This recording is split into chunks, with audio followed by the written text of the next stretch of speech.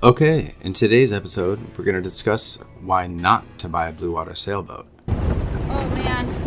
Do you want us even to wait it all? Here we go. Tips are blowing off. Alright, we're at 50. 55.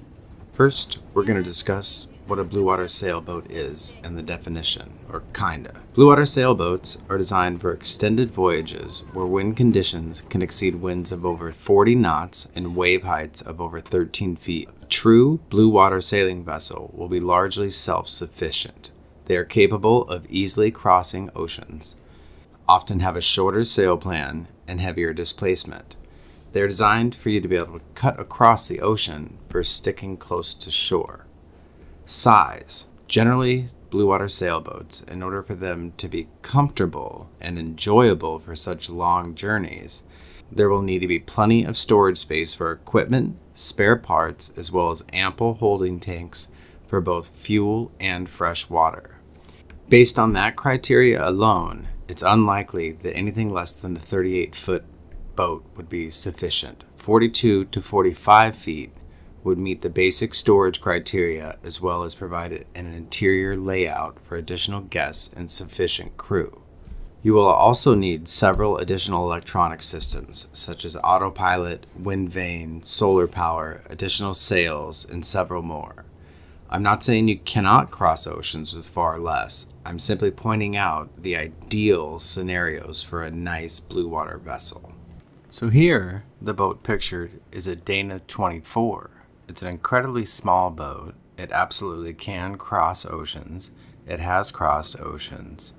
But is it going to be comfortable? No. You're going to be tossed around. There's basically nowhere safe to sleep in rough seas. They're gorgeous boats. They're made amazing. They have awesome woodwork. But is it going to be an ideal blue water cruiser? No, it's not. It's going to be an entry-level cruiser that'll get you on the water, and then you can possibly grow from there. Now here is the fun part. Why not to buy one? First reason not to buy one would be based on your experience. If this is your first foray into sailing and you have ideas of someday hoping to circumnavigate, a blue water boat is not what you should start with. Start with something smaller and more manageable. Spend some time sailing and figure out what aspects of boats and boat layout is important to you. Something else to consider, if you're a novice sailor, is will you even like it? Will you even like living on a sailboat? This goes back to the experience, but the reality of living on a sailboat for years at a time, will you even like it? This goes back to experience. But is the reality of living on a sailboat for years at a time something that you're even going to enjoy? You might spend 6 months sailing the Caribbean, or even going as far as through the Panama Canal, and simply decide it's just not for you. It might just not be something you like. There are thousands and thousands of boats in the Caribbean and on the Pacific side of the canal, where this is exactly what people did. They had huge dreams of sailing the world, spent a year or so on the boat, and decided it just wasn't for them. True sailing is not what you see on YouTube. It's not all clear water and swimming with dolphins. It's a lot of work, a lot of maintenance, and can absolutely be worth it. You just need to get some experience and see if it's for you before you drop over $100,000 on a blue water vessel. Yes, they can be had for cheaper, but again, I'm discussing ideal blue water sailors. Price. The entry price for a true blue water sailboat that meets the criteria for not only comfort, but everything else mentioned is much, much higher than your typical production island hopping boat. So, when I'm talking about not buying a blue water sail, this is what I'm referring to. I found this article on 5 budget blue water sailboats.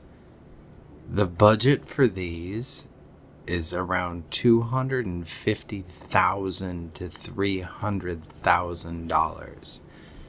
I literally thought I jumped into the Twilight Zone for a second. This, to me, seems absolutely ridiculous for a new sailor or sailing couple to run out and drop this kind of money on this type of a boat. There are much, much better options that are far less expensive that will get you across oceans just fine, just as comfortable, and save you tons and tons and thousands of dollars. There is absolutely no need to buy one of these as a newer sailor. There are far better options that are much less expensive.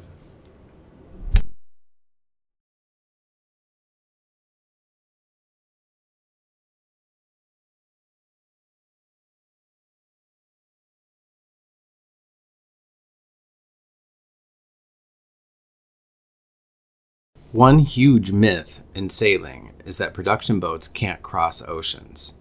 Well, newsflash, they absolutely can and do every single day, and you will see far more Beneteaus crossing oceans than any other boat out there. And Beneteau is the largest production boat maker in the world. Blue water sailboats and refitting. A lot of times on forums and other places on social media, you'll see people speak of how they got an absolute steal of a deal on some blue water sailboat they just got that just needs some refit work. Well, again, this is never true. Every time you buy a boat that needs a refit, as you are refitting the boat, you will run into more problems. It's just a fact, and that means more and more time. Time is money, and if you have to spend 2 years on shore on the hard fixing your blue water sailboat and refitting it, in that amount of time, you realistically could have just worked, saved some more money, and then went out and bought one that was ready to go versus sitting on shore. Now, if you enjoy that type of work, then fantastic. That might be a great option for you. But just be aware, refits are never as simple as they seem. Another thing to think about when refitting a boat is the amount of time involved in refitting it. It always takes longer than you think. Time is money.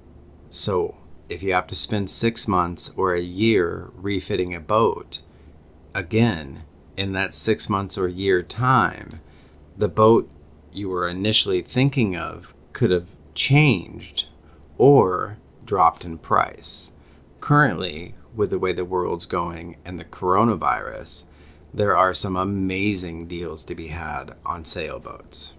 I am a firm believer in getting on the water as soon as possible. There is a famous quote, "Go simple, go small, go now." Buy something smaller to begin with. There are people on incredibly small boats traveling all over. It can be done. It might not be as comfortable as, let's say, a 47-foot true blue water cruiser, but it'll get you on the water, enjoying life while determining what your plans are. In the Caribbean alone, there are 7,000 islands to explore, and it can be done on almost any day sailor. Save the money initially. Buy something that will get you out on the water now and going. The only time I would suggest buying a blue water boat is if you have experience sailing, several years of experience. That way you know exactly what to look for, and if your plan is circumnavigating the globe for the next 5 to 6 years. Production boats can do the occasional crossing, and always do. And 99% of the time, honestly, that's what most sailors wind up doing. They do an occasional ocean crossing once a year, maybe a few times total.